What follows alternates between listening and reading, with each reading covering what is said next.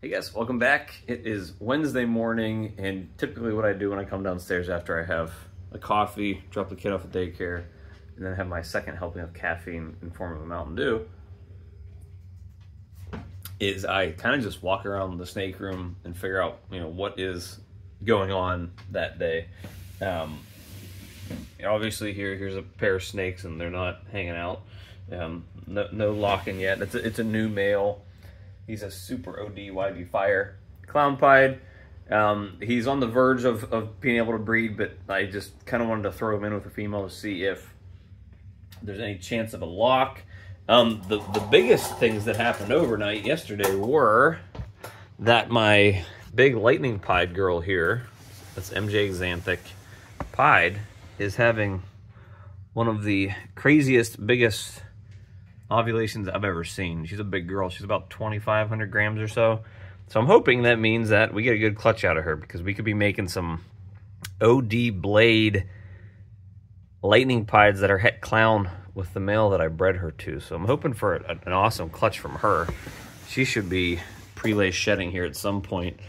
This girl is the other one. She's a little smaller, so I'm not expecting a big clutch out of her, but she's probably, I would say, 2 weeks behind her in terms of ovulating and having a prelay shed. So I'm hoping she goes as well.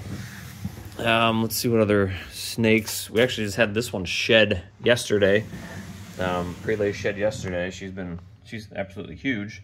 So we're hoping for OD blade pastel leopard clowns out of this clutch that are going to be het pied and pos het MJ Xanthic.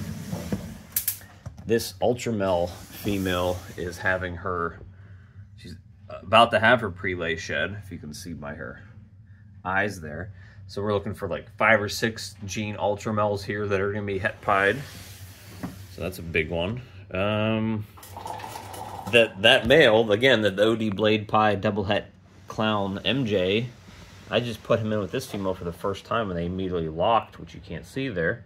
But so this is he's OD blade pied het clown and MJ. This is an OD blade clown female. So what I'm hoping for here are from some super OD super blade clowns that are het pied into MJ, which are going to be awesome for breeding purposes for me in the future, especially ones I can test out MJ Xanthic, because if I get any clowns out of that clutch, they will 100% be het pied anyways. This male is kind of the disappointing male for the year here. This is my, I think it's OD YB leopard confusion pinstripe possible fire double het DG clown male that I got from Canova last year. He's over a year old at this point, but has just kind of refused to lock with anybody. So I'm trying to throw him in with some proven females. This girl laid for me last year, and she's huge again, so she's a pastel lesser leopard clown. Trying to throw him in with proven females because he's not locking anybody, but still, obviously, no luck here. Excuse me. Get her back in there. All right, let's see. I threw a couple other males in over, where are we at? Here. Nothing here. Trying to make some more. This is a dirty tub that needs cleaned out. Trying to make some DG clowns here, but these two are not pairing up yet. This is the first time I threw this male in with any females.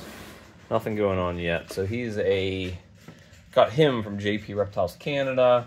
Black pastel red stripe cypress leopard redhead possible yellow belly clown, and that's a pastel pied het clown female. So I'm trying to make some, more of him, but with het pied, and I'm trying to work his genes into the clown pied project. Basically with him, I'm trying to breed him to most of the clowns I have. No lock here. This is a pied het ultramel female in my OD leopard firefly yellow belly possible enchi ultramel het pied male that I bred a ton of last year. Let's see. That's about it. This is, oh, he just shed, so that's good. He shed overnight. So this is my Leo Blackhead Mojave triple het hypopied black Xanthic male that I got from Canova a few years back that has been making all of my black Xanthic babies. So he just shed. He's been eating very well. it's really the first time he's started eating well since breeding last year.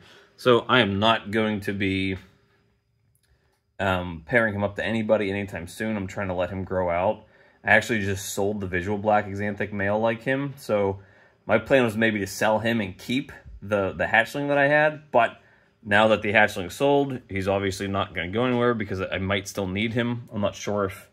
I can't test for black axanthic yet, so I don't know if the other 2 males I kept from this year are going to be, you know, pet for black axanthic. But this is one of the black axanthic females that he bred to this past year. Not as striking as you'd think compared to what the babies look like, but I really want to see the black head leopard Mojave black axanthics as adults compared to this, because she's just a plain black axanthic. But I mean, he looks cool as an adult, and he's not a visual black axanthic, he's just a het. But I mean, he's made some of the best snakes that I've produced. Actually, I'm going to get out the hypo pied. Let's see if I can figure out where he is in this rack. Let's see. I made 2 of these guys. Sorry, this is a bad camera angle. I made 2 of these guys this past year when I bred him to hypo pied. And so this is one of his boys. So that's the black head leopard Mojave hypo pied posset black axanthic. I made two of these guys. So my goal, that's a dad there, is to prove those out, especially because actually these 2 black axanthic females, I have 3 of them, but 2 of them that laid good clutches last year, they're not related to these babies here. So I'm going to breed 1 male to this female, and then I'm going to breed another male to this female if I can't test for black axanthic by the time they're ready to breed. And that's going to be how I have to prove them out. So hopefully one or both prove out, because obviously then dad really can probably sold off, because there's no need for him anymore because I have a double visual het, whereas he's just a triple het. So that's a huge upgrade over dad. And these guys are crazy. I want to make more of these. I'm actually going to work, if I can, I'm actually going to breed one of those to this crazy looking pinstripe hypo pied this season once she's ready and once the boys are ready. Try to get some more pattern back into that combo, because this like gray silver head is probably one of the most unique things that I've produced. There you go. That's actually a really good color there. Craziest looking snake that I've made this year, I think. Still my favorite. Oop, hey, Dad. What's going on? How you doing, buddy? So, yeah, that's baby boy there. Hopefully we can get some neat clutches out of this pairing here with this hypo pied. But yeah, that's the goal with this project. I'm actually kind of more curious to see what it does with the hypo pied stuff than I am with the black axanthic stuff. I just think this hypo pied project with these genes, if I can bring back a little more pattern in it, is really going to create something that's completely unique, that probably haven't seen before. I don't know. Still haven't seen more of what this guy is since I produced them last year. So I don't know. You know, I'm sure Justin has some, because I got this male from Justin. So obviously he's been working on this project a lot longer than I have. So I'm sure he has snakes like this, but I haven't seen them. But yeah, just crazy snakes. Trying to hit more of these this season, and you know, more black axanthic. But early this year, you know, it looks like we're going to be lightning pied heavy. We have, you know, those 2 females going. That male really is the male that I have that's doing the most work so far early in the season. So he's really going to be the guy that, you know, is fathering like pretty much most of the clutches that I'm producing at the early part of the season until somebody else wants to pick up the game. My leopard red stripe yellow belly triple het DG clown pied male, he's a proven breeder, and he did start locking up with some of my DG clown females, because that confusion male isn't.